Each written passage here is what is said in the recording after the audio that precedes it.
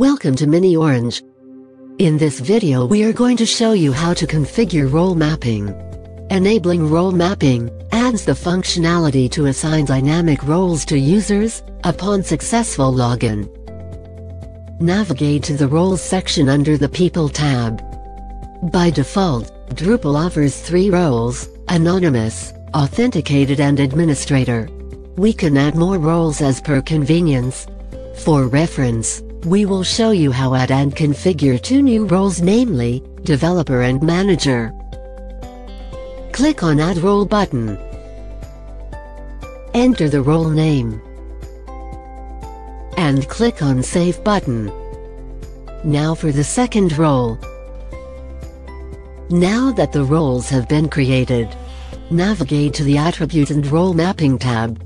Scroll down to the Custom Role Mapping section, and click on Enable Role Mapping checkbox. And select Default Group for the new user. And click on Save Configuration button. Let's see how it works. Open a new browser or private window and go to your Drupal site. Now, click on the link to initiate the SSO from Drupal.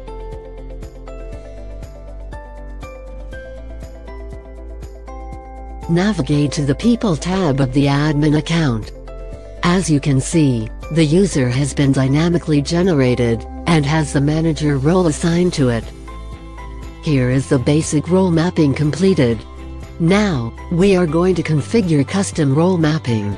In the Custom Role Mapping section of the Attribute and Role Mapping tab, enter the role attribute.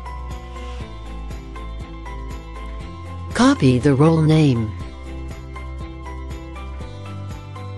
and paste it under the role attribute field. Select OAuth Client role from here. Enter the OAuth server name from the received attributes. Copy the attribute value and paste it here. And click on Save Configuration button. Let's see how it works. Open a new browser or private window and go to your Drupal site. Now, click on the link to initiate the SSO from Drupal.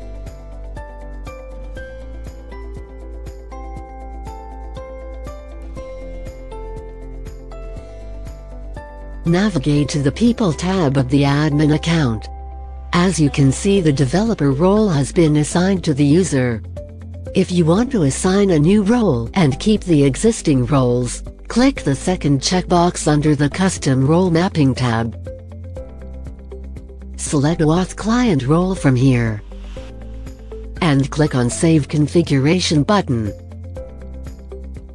Let's see how it works.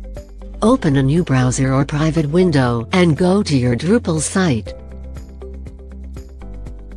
Now, click on the link to initiate the SSO from Drupal.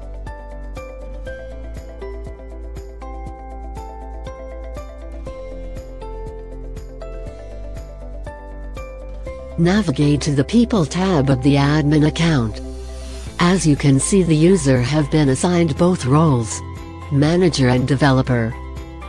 miniOrange provide best single sign-on solutions. Thanks for watching.